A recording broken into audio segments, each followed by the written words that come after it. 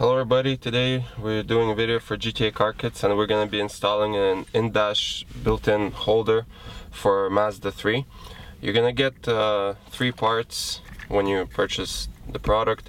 You're going to have the metal bracket that goes and permanently mounts behind these panels, and we'll show you how. You're going to have a swivel and the actual holder, and the whole assembly will be there.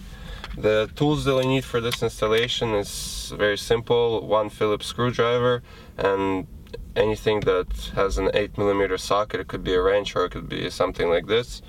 And so we're gonna go ahead and start installing right now.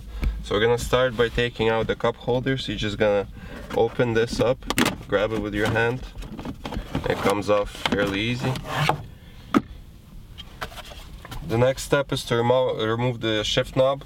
Automatic will be the same, you just do it counterclockwise. Comes off. Same as for automatic. Then you're gonna remove this piece, also comes out very easy. Next thing we're gonna do is remove these 2 screws.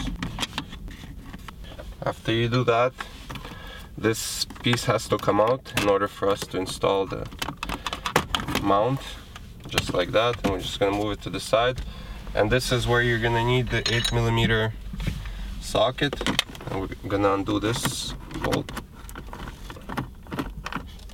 just like that.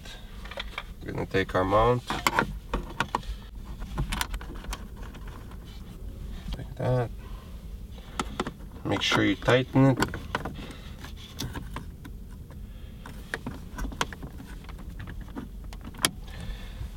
And now we can put everything back.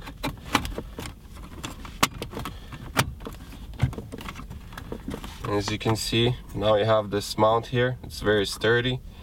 And this is where we're gonna attach our holder.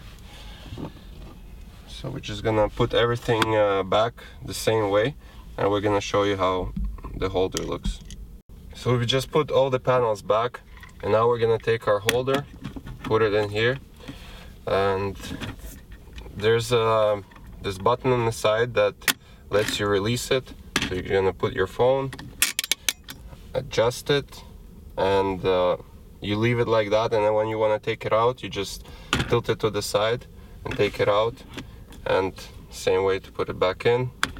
And you're gonna have here this adjustable swivel, so you can, once you loosen it, you can put it in like landscape mode,